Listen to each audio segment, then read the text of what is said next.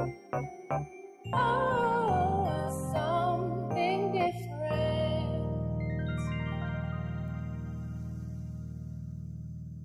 Romans chapter 12, verse 2.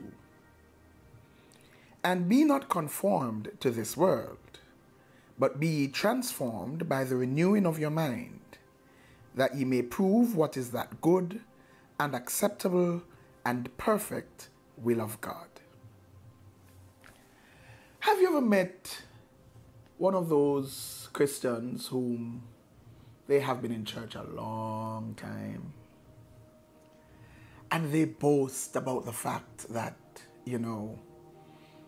they have held to the same way of thinking and doing things for the last 20 years, 30 years, 40 years. Actually, they see it as a badge of honor that they have not changed. They have kept it. They have held the tradition. Well, could that be you? Just asking. Because we have been made to feel, made to believe that it is important to just hold that. The same way we viewed things when we started is the same way we should view it now.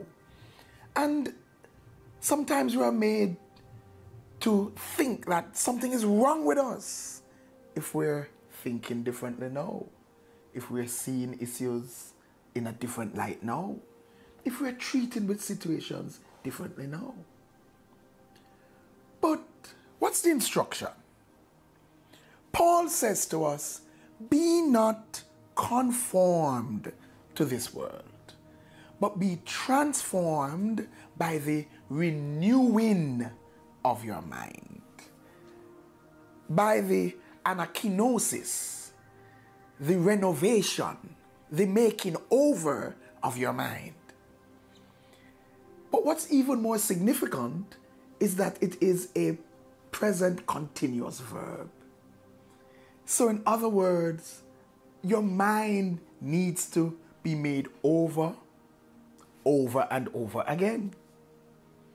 So it is actually a good thing if the way you used to see things is not quite the way you're seeing it now.